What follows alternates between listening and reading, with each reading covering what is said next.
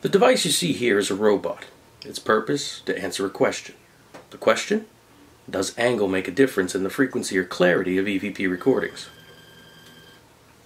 To answer the question, this robot, this little guy here, is going to position this specially wound transducer coil and these two parabolic microphones into 144 different positions over the course of a month.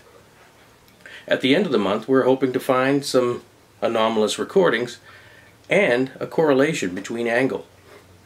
What this will do is allow us to place our equipment more specifically in angles or positions that will gather more information.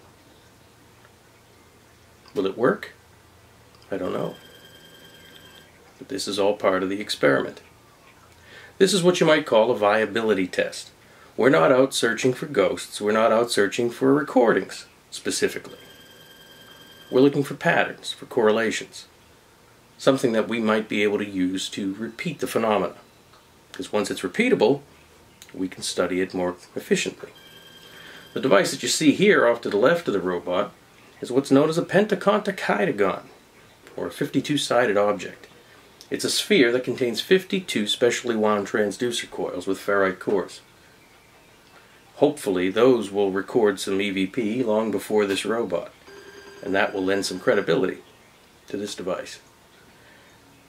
Again, will it work? Who knows? But it's one small step at a time.